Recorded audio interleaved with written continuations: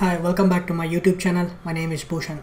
In the previous video, we have written a method in controller and we tested our application. So in this video, we'll write a few more methods in employee DO implementation.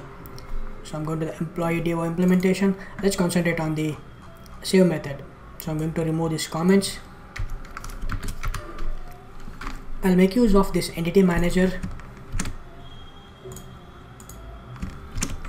and I'll call the unwrap method to get the current session, and I'll pass the session.class. This will give us the current session. I'm going to call this current session.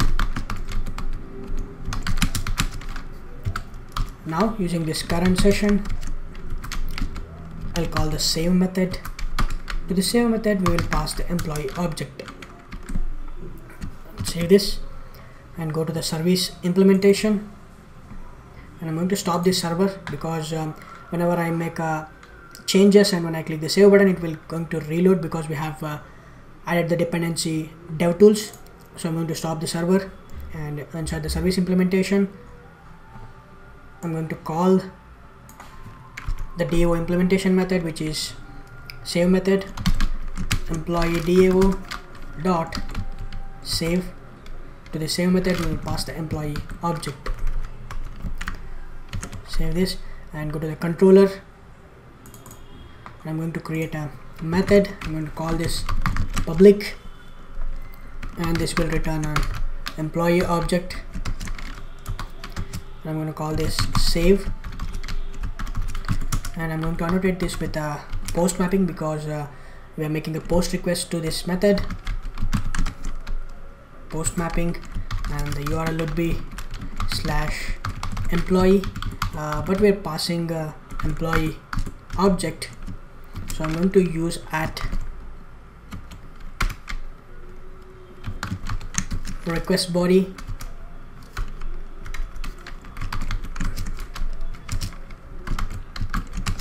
employee. I'm going to call this employee object. Inside this, I'll make use of this employee service dot. I'm going to call the save method. To the save method, I will pass the employee object, and I'm going to return the employee object. We are getting some exception. Cannot return void. Alright, so and I'm going to return the employee object. Save this, and now go to the main class, right click and choose run as Java application, and in the console you can see that the application is running. The application is started. I'll open the Postman and I'll change this to post, and I'll go to the body and I'll change this to raw, and I'll change this to JSON. So here I'll create an employee object name, which is some ABC, gender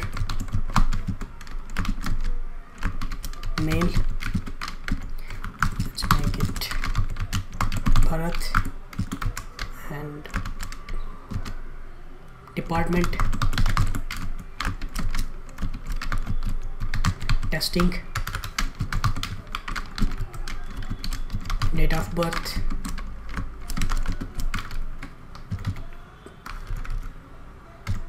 1988 0412.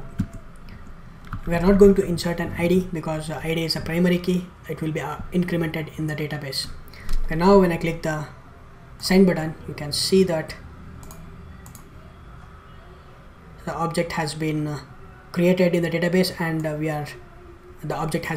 employee object has been returned with the ID of 2. Let's verify in a database, and I'm going to rerun this query. can see that the birth record has been inserted to the database. So this is all about the creating a record, which is a post mapping. So in the next video we are going to see how we can get a single record or a single employee object using a get mapping. So that's it for this video. Thank you so much for watching. I will see you in the next video.